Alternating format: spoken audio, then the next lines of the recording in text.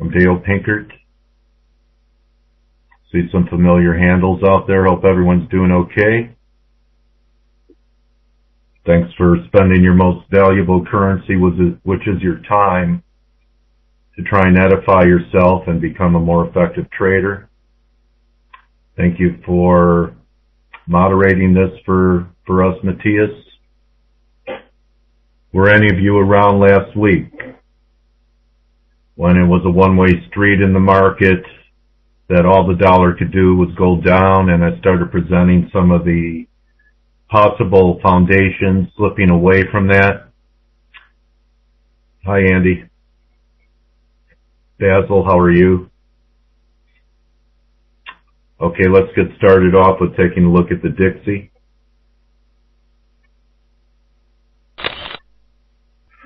Here's where we were last Wednesday. I said I have a hard time wanting to get short the dollar at this time, and we had some follow-through early into the week. In fact, marginally made new lows for the move here today on the June futures, closed about unchanged. To me, it looks like there's at least a bear market rally coming in. I've tweeted that I thought Euro could sell off to 47 to 46.50 going into the NFP. We'll address all the individual pairs here. Just want to show you the hourly.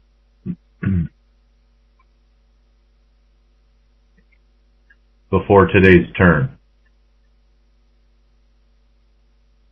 Okay. This was it. Kind of a stop hunt from early in the week and not much follow through. So if you just call this a range between, say, 73 and 73 and a half, to me it looks like 74 is a layup. I think a lot of people were trying to front run Trichet's statement. They're going to get run over in my view. And we'll get to that when we get to the Euro. Let's take one quick look at the weekly. Just a little tool that you could play with in any chart, any market, any asset class. You look for two closed reversals to confirm a shift in direction. So we had one of those today in the Dixie. We closed above Monday's close of 73.14. So on the close, it was a buy. And I'm just talking about simple arithmetic. If you take today's range of 72.86 with a high of 73.48, that's 160, that's 60 pips. Takes you up towards the 74.10, and a lot of people are calling the breakdown in the Dixie under 74. Everyone recall that. So for the dollar to go back to 74 would be a retest of the breakdown. I'm not going to rule out that there's more left in this. It's possible that we're going to have more of a rally if we start getting through 74 and a half. Then you're talking in the 76 handle in the Dixie. How many dollar bulls in the room?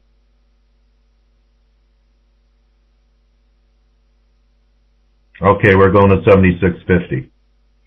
No one's bullish a dollar still. Don't blame them. It's been disappointing.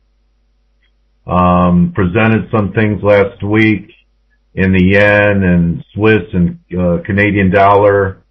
As well as talked about that I felt that cable might have just one more high. I don't know if anyone followed my tweet, but after the day that we had last Thursday, low reversal day, kind of a doji in cable, I put out a recommendation looking for a wedding day top in cable, and that's kind of how it all went down. Even though it was an economic number that accelerated into the downside. Anyone here today was also here last week? Because I like to kind of start off with a review. When I'm wrong, I'm wrong. And I'm not afraid to say it because it happens, will continue to happen. But last week, if you took to heart any of the things I said, that's right. I think it's even more vulnerable than euro. You were here. In fact, you were kind of on the same side of the table as me, Pips Damon. You were looking for reasons to buy the dollar. So I remember what you said. That's okay. FX Street is recording this one. Okay. So basically, everyone have my drift that I think there's at least a bear market rally coming in the Dixie. If you've noticed, we put in an Osama bin Laden top, classic type of topping action on a major historical event in the S&Ps. Let me just bring that up quickly. Because if you're an FX trader, besides following individual pairs, you have to follow the basket, the Dixie, and you also have to be aware of different asset classes and the potential risk on, risk off scenario. This is pretty negative in the S&Ps. This was the opening on the Osama bin Laden being taken out. Classic euphoric opening. Was into my time zone. You guys have a member, NASCO, who was looking for a top after the earnings season, and I had a 1350 to 65 range for it in the S&Ps. And there we are, bingo. By the end of the day, and this is important because this is part of the risk on, risk off trade, just like the metals that got crushed. Something else I talked about last week. They topped as well on, I believe it was Sunday evening in Asia, 1570 gold, and silver was demolished even more. So if you took to heart some of the things I said last week and acted on them, should have helped you. So if you can't remember some of these things, write down the things that I say. I write down things so that it makes an impression, because there's a lot of information overload in the FX world, and I'm sure everyone's trying to absorb everything like a sponge. So it helps to go through the act of writing it down, and that way it'll call your attention to a potential technical trade or a certain area. In fact, I used to update my charts by hand because I felt that it left more of an impression on me than just using some type of software program for charting. That was in the old days. I'm much lazier now, so definitely I don't update my charts by hand. But anyway, you have the makings of a fairly significant high. A lot of people, I was talking about this, I know it's an FX seminar, but here's one lesson for you. Oh, good for you. A lot of people were calling this formation a head and shoulders bottom, and I poo-pooed it for one reason. Head and shoulders bottoms happen at bottoms, right? Not at tops. You don't get major reversal formations after an extended bull move.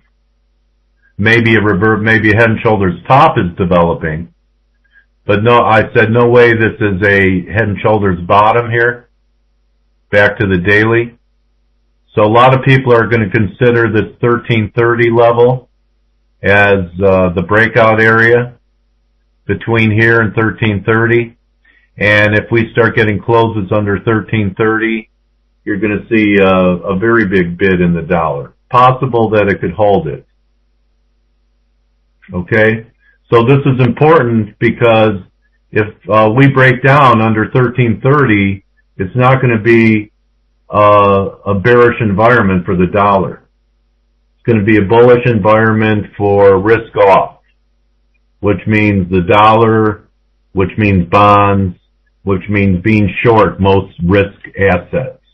Can I get some amens in the room that you're on the same page and you understand what I'm talking about? That's good. Okay, Rob?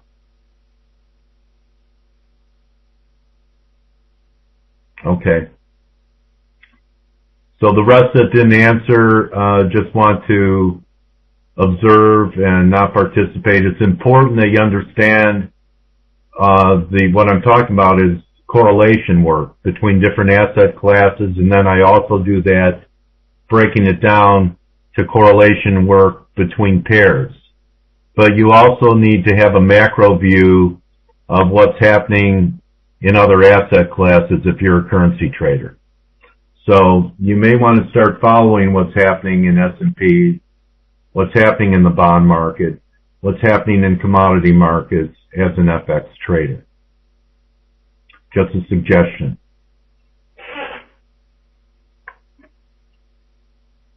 So here we're on the verge of, let's just take a quick look at the weekly and then we'll move to the pairs. Also, if we have a reversal week, if you notice, I'm Dale with Forex Stop Hunters. Okay, so what do? We're trying to exploit stops. Okay, where are the stops in the S&Ps? Are there any buy stops left? No. Just like there are no buy stops left in Euro, and Cable got them, and Canada got them, and Swiss did today. There are mainly sell stops. So to exploit the stops, you want to look for technical reasons to be short and look to start booking things as stops are elected along the way down, just like in Aussie and Kiwi. I remember saying that Kiwi was showing cracks last week. How about that, Pips?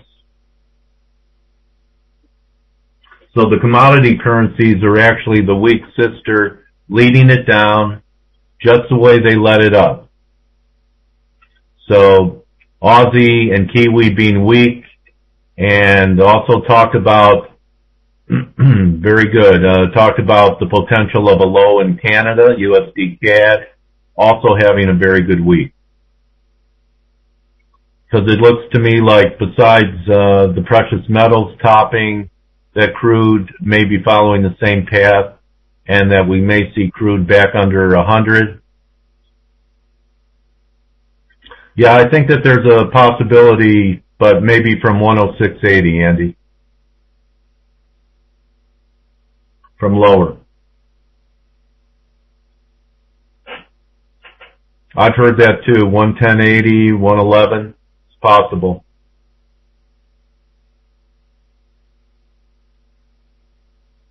But it was a nice ride on the downside, wasn't it? And from last Wednesday, there wasn't that much risk, was there? Pull up your chart. And if you're following what the commercials are doing, they have deeper pockets than you, Andy. I used to follow the COT quite closely, aligning myself with the commercials and large specs and fading retail. But one difference is the commercials have deeper pockets than most individual traders. So they have the staying power to be early.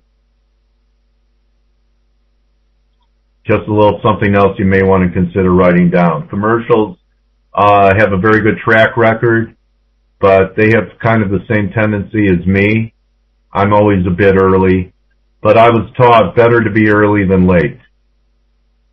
And that's why I scale trade, and I'm not an all-in, all-out trader. I piece my way in and piece my way out. I trade, holding core positions, trading around them. Okay, so everyone understands that S&Ps look pretty vulnerable. You know, maybe we're going to get some type of test of 1240 or so. That was the low in January. So maybe look for January levels in the currencies. Maybe that's where we're going back to. Okay, let's go the individual pairs now. Any questions on these two asset classes?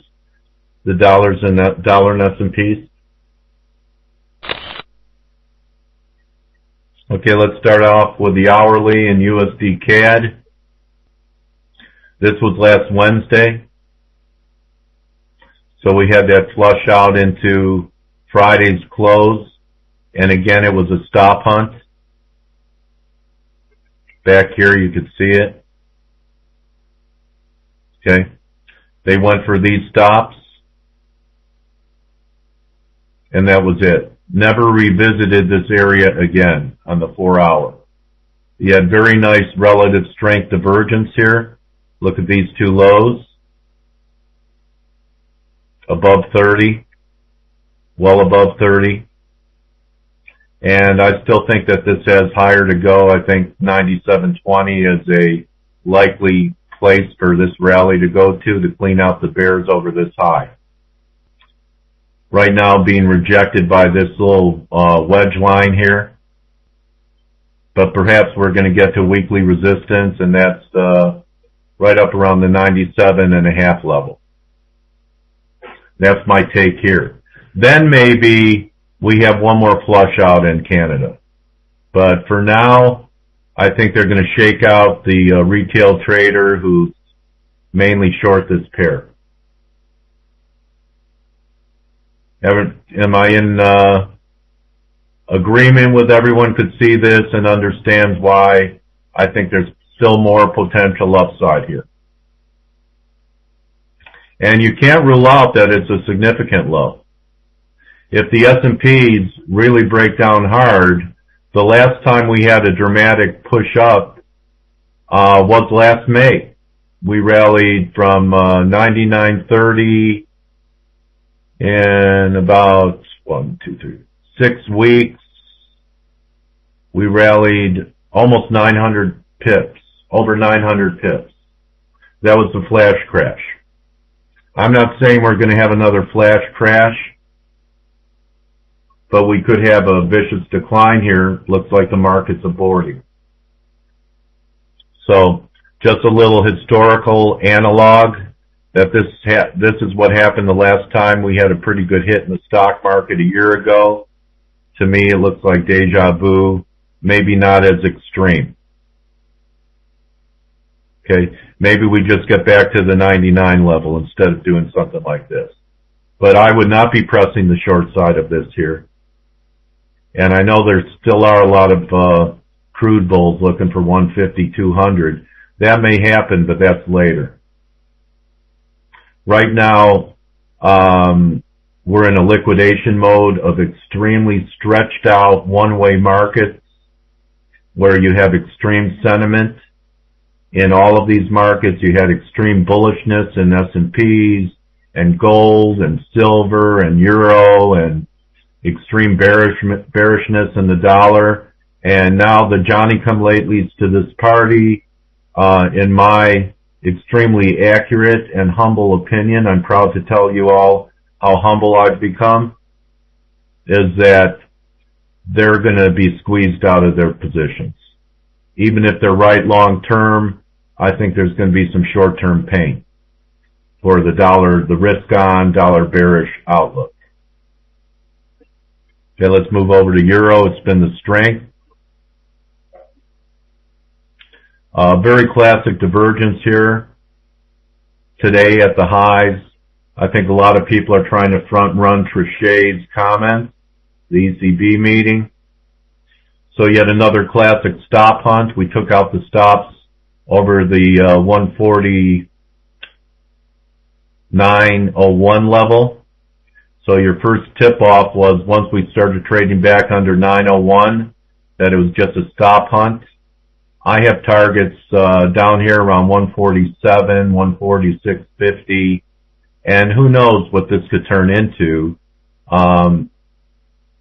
Decent reversal day, not quite a reversal, but this market's so long that we could have some type of decent pullback. 46.50 is my target on this return line. Plus, follow me on this. From this high to this low was 150 pips. So if this is corrective, this whole thing could have been some type of A wave with a B wave at new highs, irregular Bs, they call them in Elliott wave terms. And I would look for a 1.618 extension of this 150 pip correction here, which gives you about 240 pips from today's high. So what's that give you? 147-ish in here.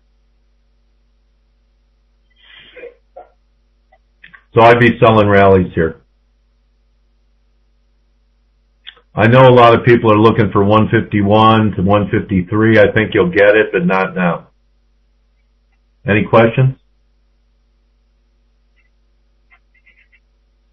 Okay, we just had a question about cable. Yeah, I think you should pay. I think you should go to Mexico. Whoever asked me that. I don't think we're going to see 169. Not before we see lower levels. It's hanging on by a thread on the 21 EMA. Here we were last Wednesday, right? I said I'm looking for a high into the wedding. It actually, the high was put in the day before the wedding. This was the wedding day.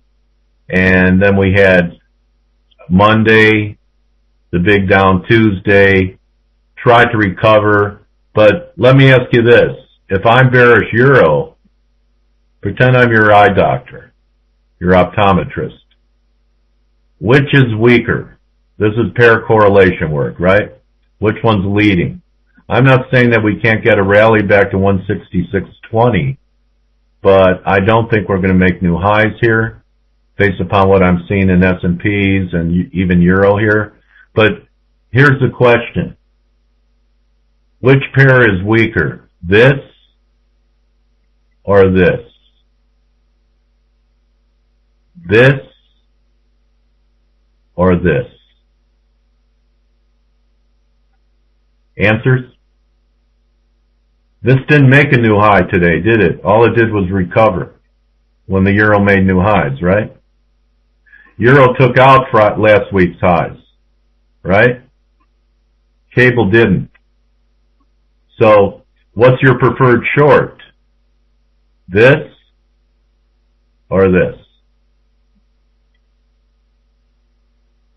Don't you want to be short the weakness? Might be a little more forgiving if your timing isn't perfect. Okay. So my take on cable is that it's in trouble. Here's your weekly chart. Never took out 70. Had decent divergence, even though it was a blow off in the dailies. So sell rallies. That's my view. Specific entries, exits, target prices for the most part, I say for the membership. Okay, here's something that is also shaping up. We'll move over to the yen, US dollar yen now. Last week I said it wasn't ready. I thought there was a chance that we might test last October's lows, but I do believe the bottom's in. I just started nibbling today, right around this area. I'm going to scale trade this all the way down to 79.75 or so. So I'm willing to be early. In fact, when I scale trade, I try and be in the zone of turning points. But I have no problem trading, like, if cable rallies, it doesn't have to make a new high for me to want to short it, right? Because you don't have to be perfect and you have to reduce your leverage. That's why it really helps you. Hello, Ian. Because a market can move against you and it's not life or death every tick. So I believe in reducing your leverage. And if you scale trade, you have to. So say a full position is a one lot position. Your first probe is a 0.3. Because I usually don't scale more than 2 additional entries after my first. Good for you. So you could handle the noise that way. And I also scale out. Do you scale out? In fact, I teach that when we have positions moving in our favor, 10 to 30 pips in our favor, that we take half off the table of that position. Because this is a job, right? So we want to get paid. And the only way that you get paid is by going to the door. It's not a profit till you take it. I also use market orders instead of limits.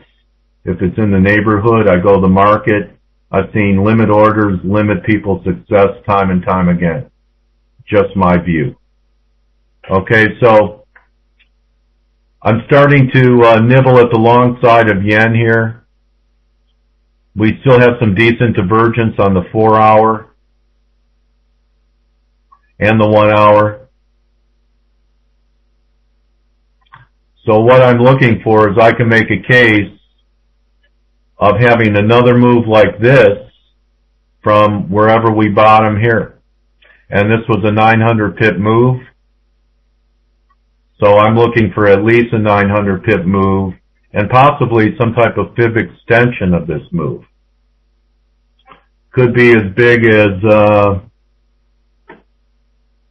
1,400 pips or so from wherever this wave terminates.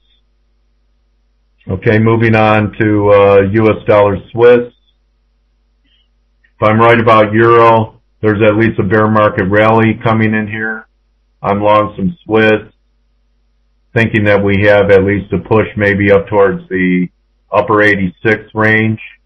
And depending upon how negative equities get and the euro gets,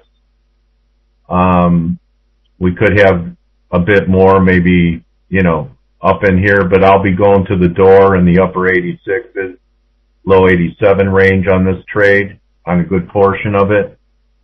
The reason I'm not as excited about Swiss as I was about Canada, in Canada, you had daily divergence, right? On the washout, it was not confirmed. But in Swiss, look at the daily. It confirmed these new lows. So I'm just looking for some type of short squeeze initially, and then maybe one more low in Swiss that will not have this type of downside momentum. So that's where my head is in Swiss. We talked about gold last week. It was probably here. So we had the dramatic spike up. I think this market's in trouble. I think there's at least a 10% correction. Remember last week I said I'm in the 10% club. So 10% correction in S&Ps would take us back down to the 1200 level. 10% in gold. We've already had 10% in silver, right? Yeah. Right. Yeah. Now, I will pare back, Andy, a lot of my positions going into the number, the NFP, because that's not trading. That's roulette. That's a black or red bet. But yeah, I think that there's a pop coming, but you know what they say, I've been looking for this for a while, and a broken clock is right twice a day. But I think it's a time because the S&Ps are really putting in a pretty negative week. I don't think the NFP is going to turn the S&Ps. We could end up if we start taking out 1330, it could get pretty ugly. I know that there'll be attempts to buy this market at 1330, just like there'll be attempts to buy euro at 47. There are going to be rallies along the way, or at least attempts at rallies. Okay? But yeah, you have the gist. I think QE2 turns into QE3 light. Yeah, I think there are problems. That's why learn how to be long the dollar. But this could be, we could range trade in euro here. We could be in a 600 point trading range, you know,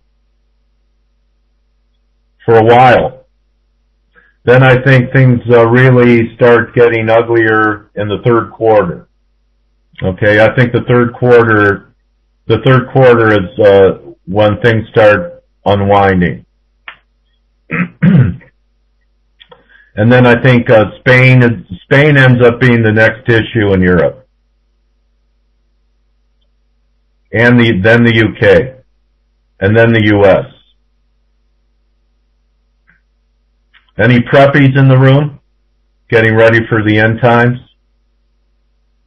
I'm curious.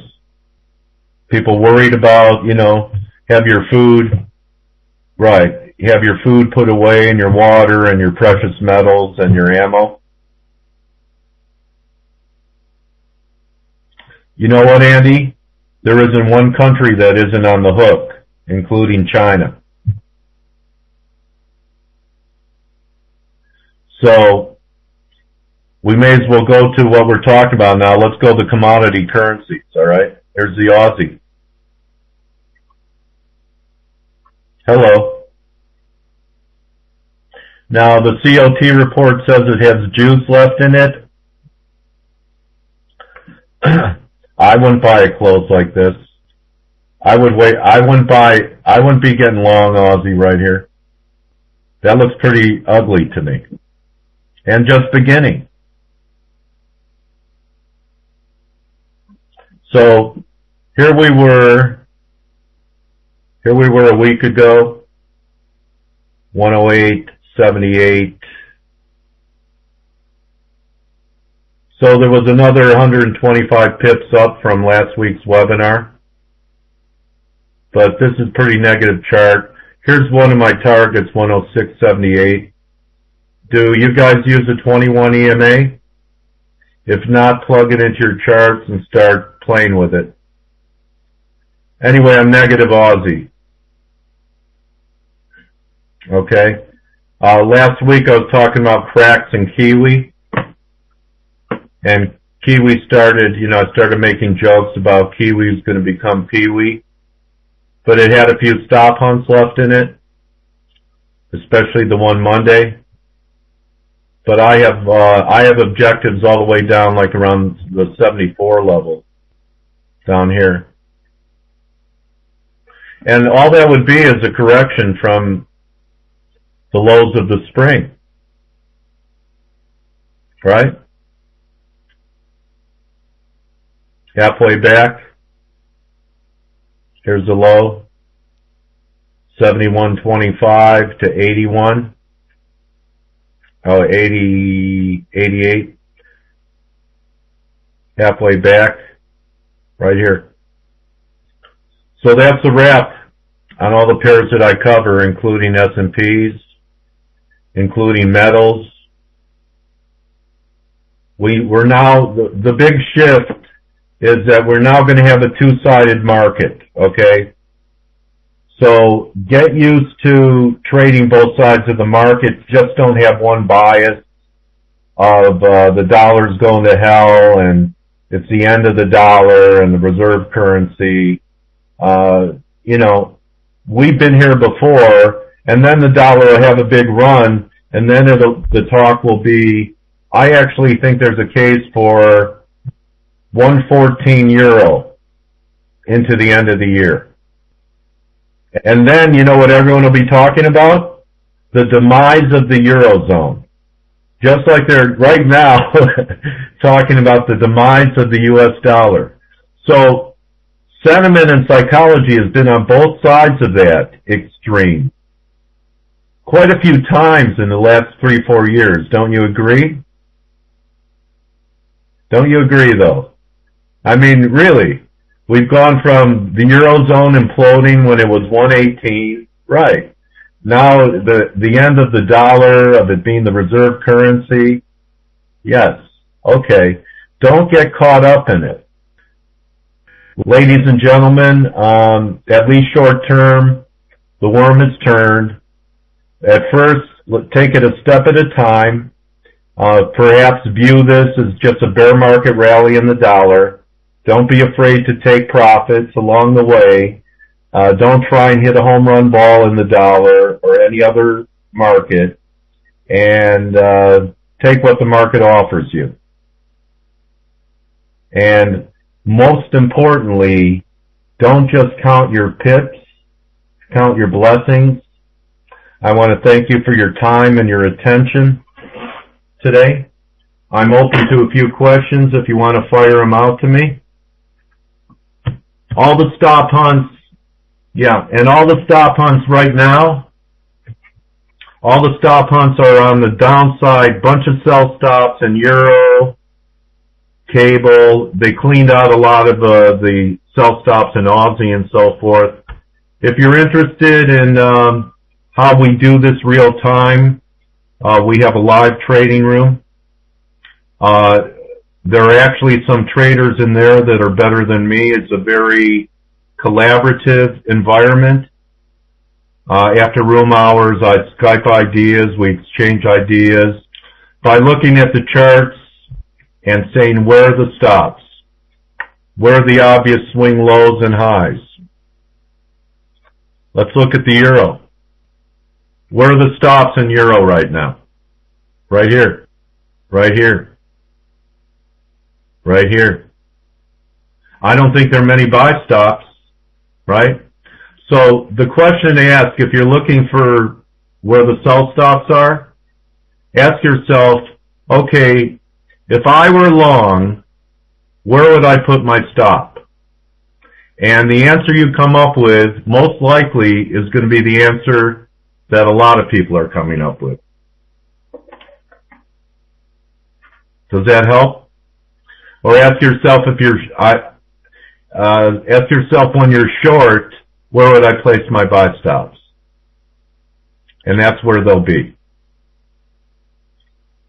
Mostly over obvious swing highs and swing lows. You guys, I think, call them RRs. Right? Any other questions before I say goodnight? Yes. I got stopped out. But when you put on a trade,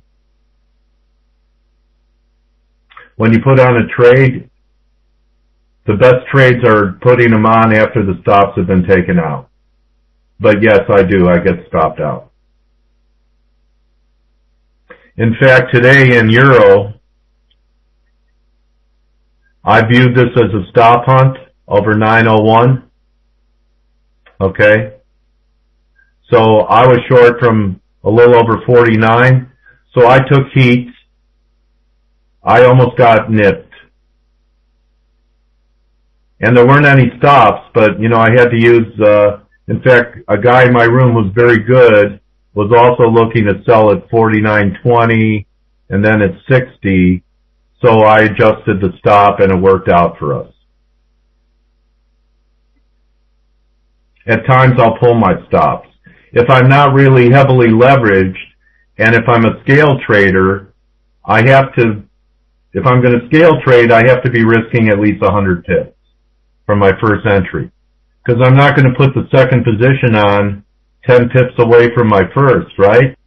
Follow me? Okay. All right, well, good hunting, everybody. You're welcome. Hope you learned a few things here today. Welcome, Andy. Do I know you, Andy? You're welcome. Keller, Bucko, you're very welcome. Basil, you too, Andy. Okay. Fernando, how have you been? Okay, everyone. Same to you, Ian. Good night, everyone.